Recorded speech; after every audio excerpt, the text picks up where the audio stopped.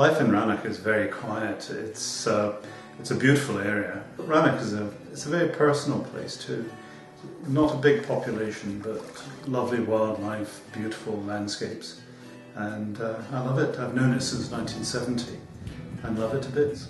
This is entirely the wrong place for a wind farm.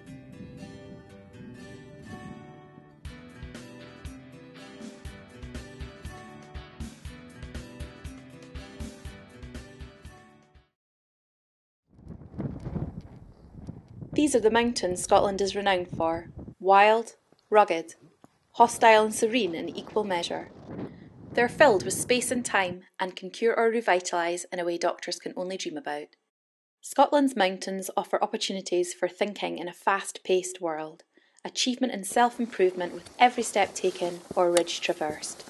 The views are immense, even in the worst of winter. A trip to the mountains allows us to hit the reset button, fold away all our laundry and start afresh. There are over 160 onshore wind farms in Scotland. They range in size from individual small-scale turbines to large-scale sites such as Whiteley, which powers hundreds and thousands of homes and businesses. As this map shows, there are few places where the shiny white windmills can't be seen from. From the islands to the lowlands, it's as if the old Caledonian pines of centuries ago have been replaced by a new forest of metal trees. A 67-turbine farm was approved at Stranraer near Fort Augustus in June 2014. This is in the Monolith Mountains, a well-known walking and climbing area. If we build a few more wind farms of this size, then the last wild spaces in Scotland will be gone forever. There are two forces at work here, both seemingly far more powerful than the glaciation that created our mountains in the first place. The first is our need for a secure energy regime where power is produced that is clean, green, efficient, and not at the mercy of other nations and governments around the world. The Scottish Government has taken a lead here and its targets are ambitious. Its 2020 route map for renewable energy in Scotland established a target to meet an equivalent of 100% demand for electricity from renewable energy by 2020. This is a target they are well on course to achieving.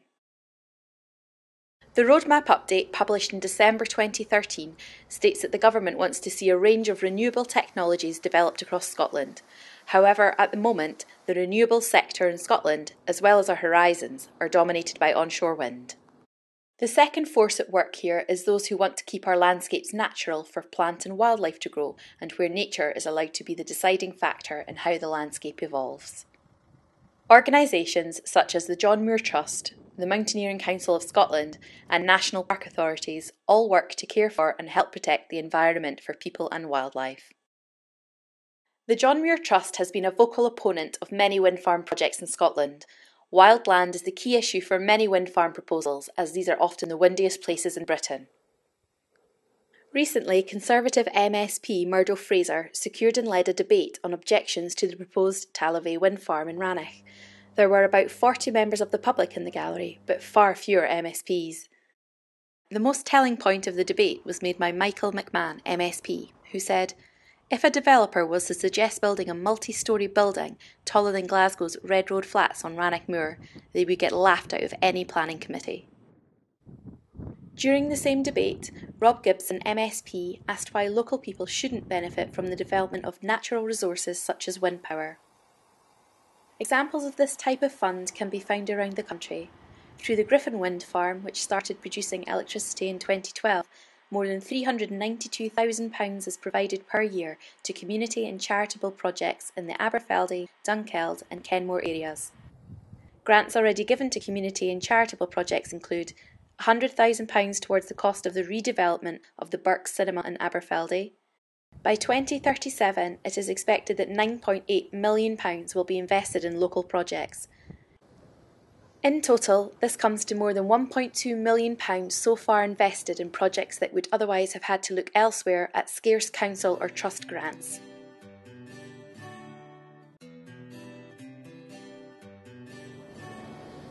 The question is, do we want more renewable energy or a more industrial look to our wild land? Aventis, a Dutch company, want to build a 24-turbine farm on the Talladh-a-Bheithi estate near Rannoch Moor. This is an area of outstanding national beauty and inside an area designated as wildland by the Scottish National Heritage Wildland Map.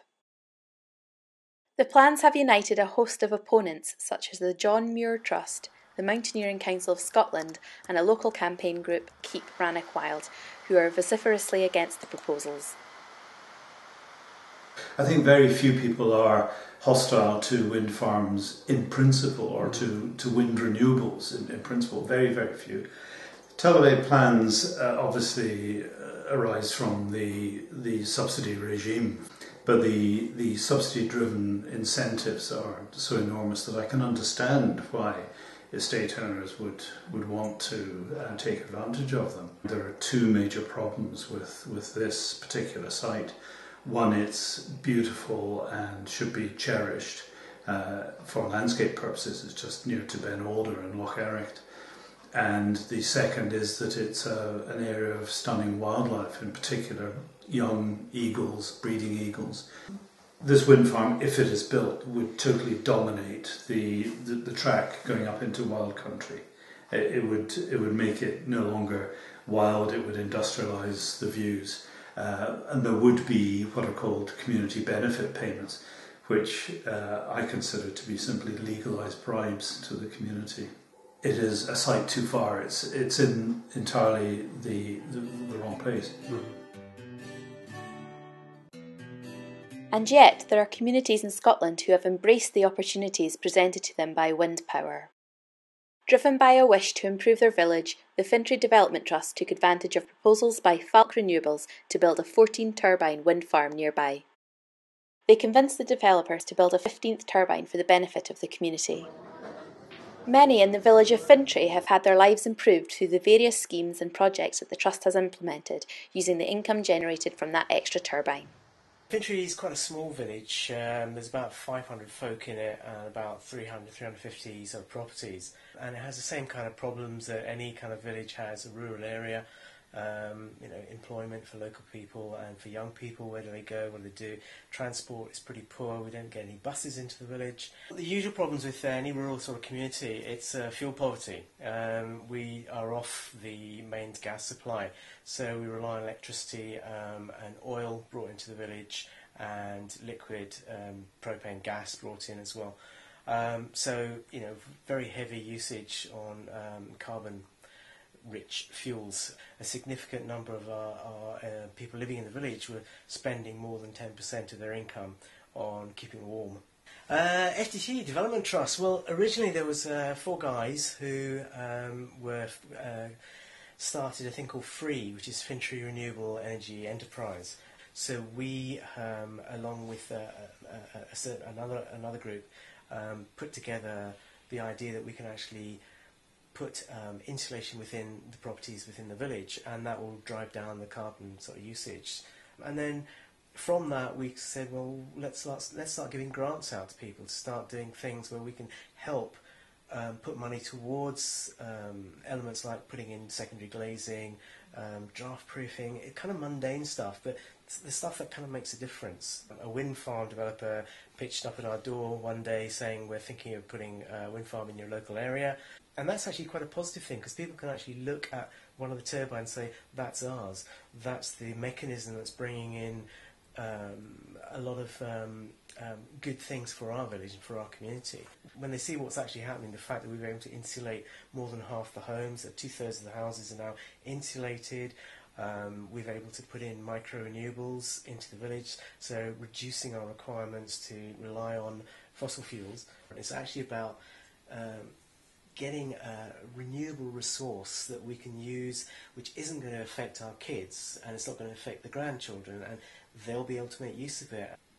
I'm pro wind farms. I mean, I've always been keen on renewables. I think it is the way forward. We have finite resources on the planet, and we need to do something about production of energy that is renewable and is sustainable.